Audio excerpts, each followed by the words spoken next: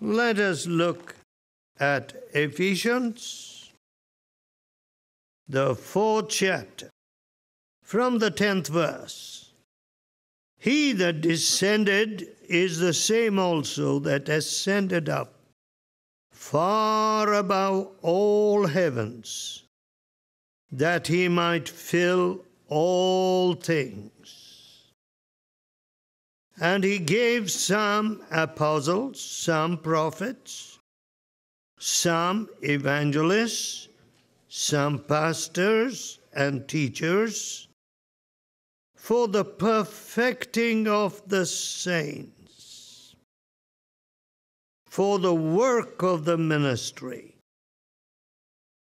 for the edifying of the body of Christ, till we all come in the unity of the faith and of the knowledge of the Son of God, unto a perfect man, unto the measure of the stature of the fulness of Christ. So,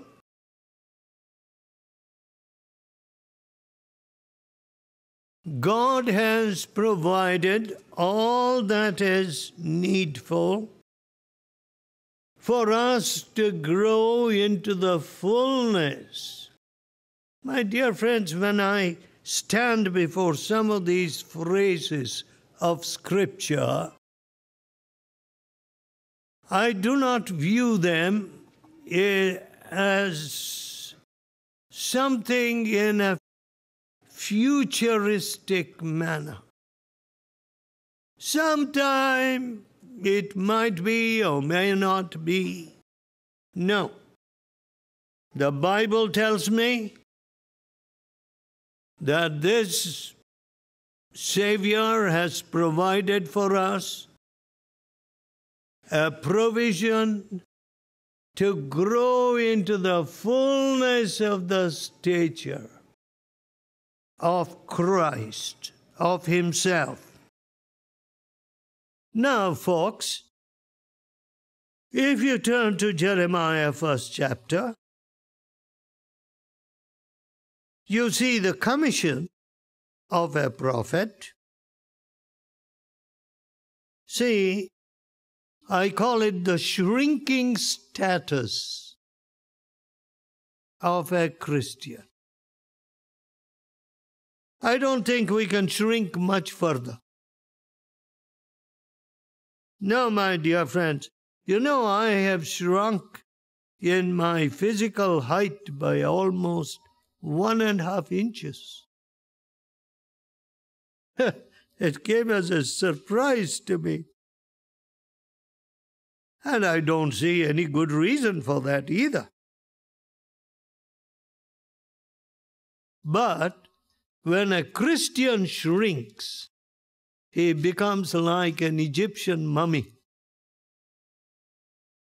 That's it. Nothing attractive about him. Very repulsive looking person. Jeremiah, the 1st chapter, please. See, the 5th verse says,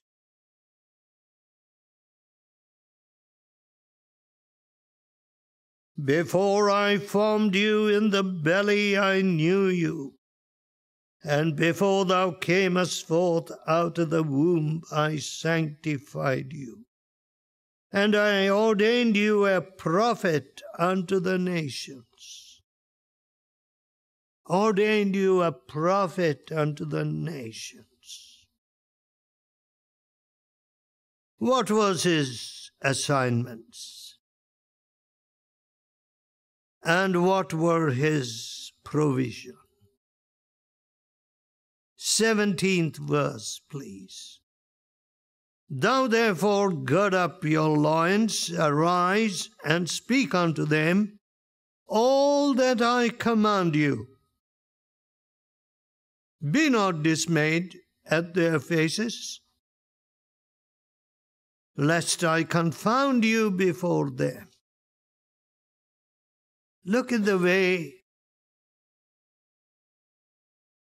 we are afraid to express that which is right. You know, somebody is saying something which is completely false. Of course, you don't like to come across like somebody who's all the time contradicting or censoring censorious persons. If you want to be censorious, you better be focused on your heart. You know, nobody likes the complainer. Somebody is all the time complaining. The hypochondriac, who is always saying, oh, I've got this ache, that pain, this thing. And somebody who always finds faults with somebody else. But let me tell you, when people meet with anybody who says, you know the trouble? It's here. It's right here. Oh, immediately they open their eyes and say, we never met a man like you. Yes, because people will only point at somebody else. Someone else is saying this and doing the wrong thing. But never do we point the finger at our own hearts. Generally, whenever things go wrong, this is how I figure it out. I say, if I had communicated enough faith to this person, if I had prayed faithfully for this person, he would never have landed in this kind of soup or in this sort of trouble. So, instead of pointing my finger at that fellow and saying, hey, you have fallen, huh? No, I point the finger at myself. Deficient service, insufficient prayer and love. That's how I look at it.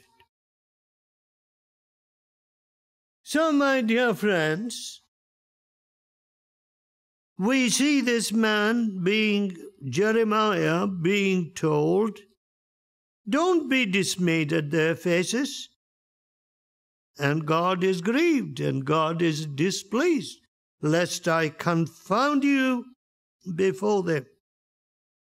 Truth has to be held forth. The banner of truth must never droop. Never droop. You know, folks, the toughest situations will yield when we lift up truth with the love of God. And the 18th verse, please. For behold, I have made you this day a defense city, an iron pillar, and brazen walls against the whole land, against the kings of Judah, against the princes thereof, against the priests thereof, and against the people of the land. You see, the priests, the princes, the people.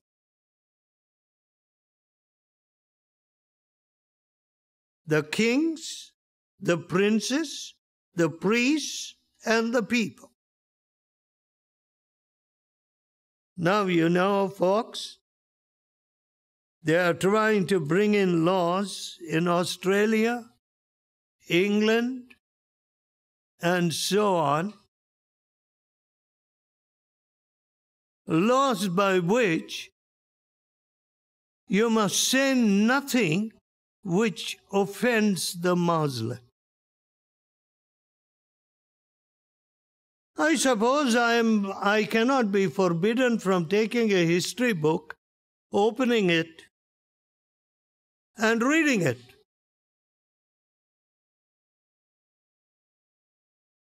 So, the nations of the West have become so cowardly.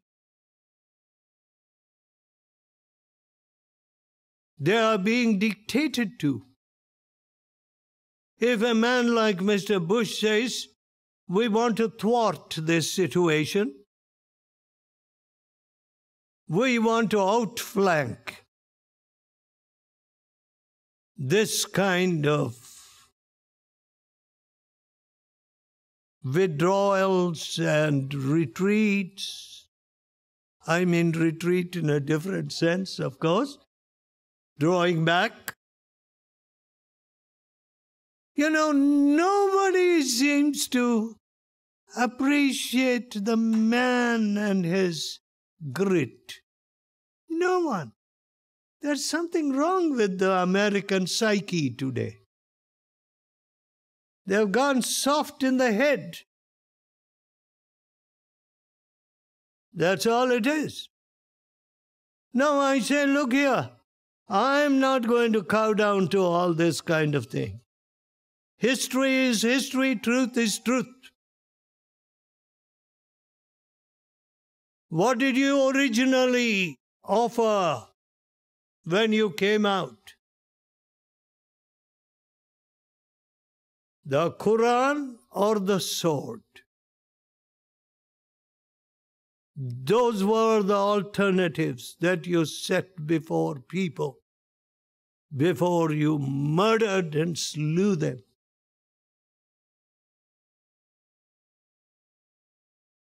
You offered no mercy. You offered no civilized conduct. You offered no process of law. Nothing. The Quran or the sword. And after all these centuries, you want to come back with this kind of bravado? We are not going to stand for this. We'll fight back with love.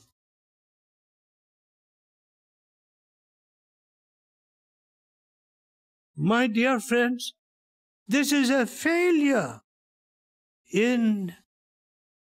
we neglected those areas. We did not send missionaries to those areas.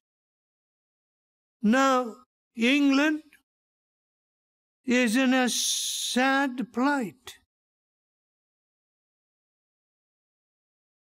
Marchers in the street demanding what? So the laws are to be amended by the shouts in the streets?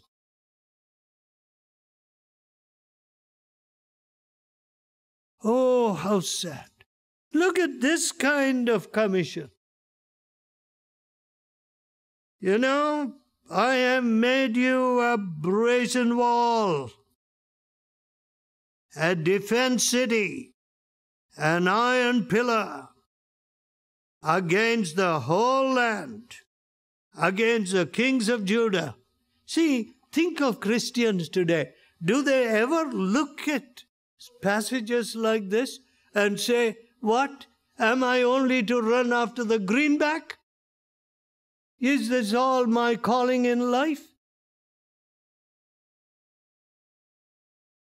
Whereas God gave Jeremiah such an amazing commission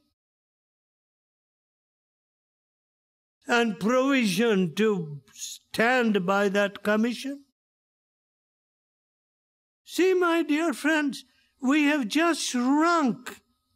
We have shrunk in our boots till we can shrink no further. And we are not even ashamed of it. That our ambitions for Jesus do not soar, that they do not climb any higher than self. Must Christ be a captive of my selfish desires? Is that all that redemption has given to me? Is that all a purchased possession can offer the Master? You have purchased me, Lord Jesus, and here I am, all of me. I hold back nothing. Why? Why is it that we are not even in a position to say that? You see, my dear friends, no greater tragedy can befall you than an attitude of bargaining at Calvary. Calvary is the place where self is demolished. Calvary is the place where selfishness is seen in its true colors.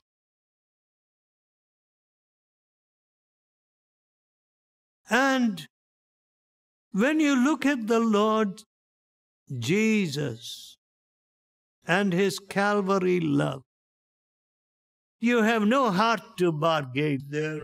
You don't put terms before him. You give me this, you give me that, you give me the other thing, then I will follow you. No, there's no such nonsense at Calvary. It is total surrender. That is Calvary's love. That's what I owe Calvary. I owe Jesus this kind of love and renunciation of self. I owe him.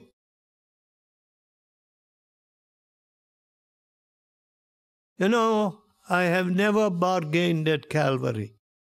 Oh, all the false structures in my life were demolished by Calvary. So, my friends,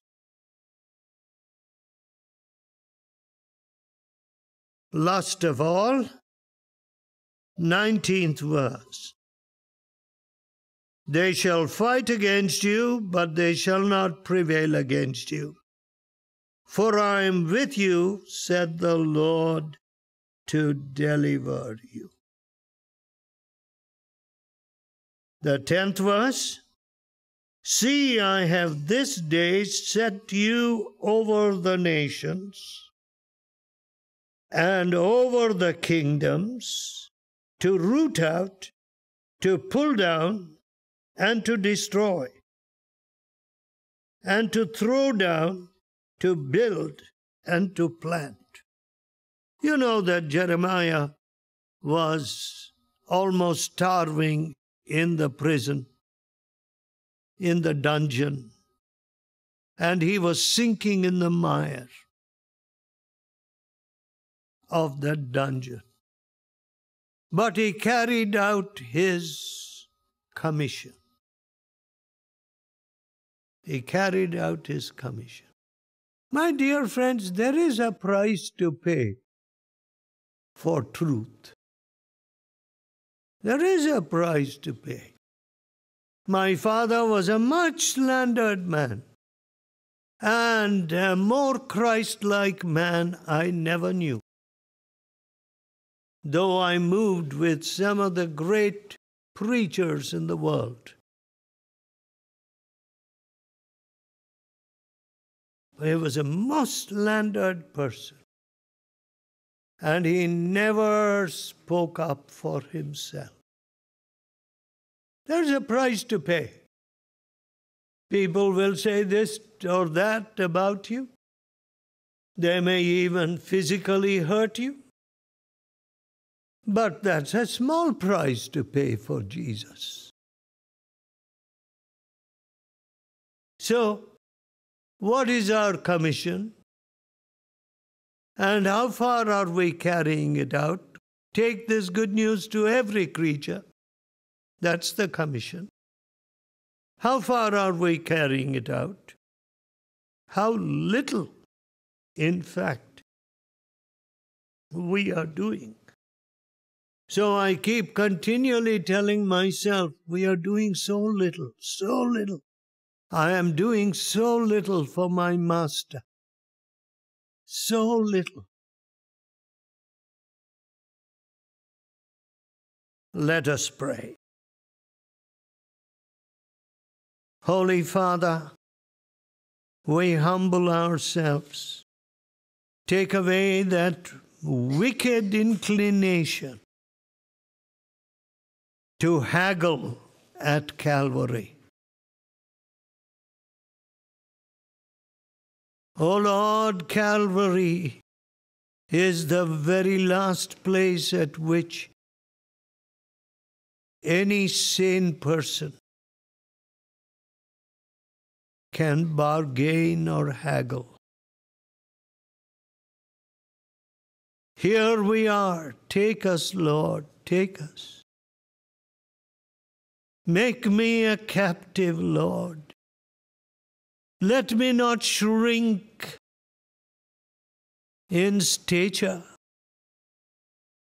We are called upon to grow into the measure of the stature of the fullness of Christ. We can scarcely understand what that entails. We can scarcely understand. But that is your commission. Won't you help us, precious Lord, to bring it down to brass tacks, to actual workbench, and begin to work. If we must start at scratch, so be it. Please, Lord, let us be found faithful,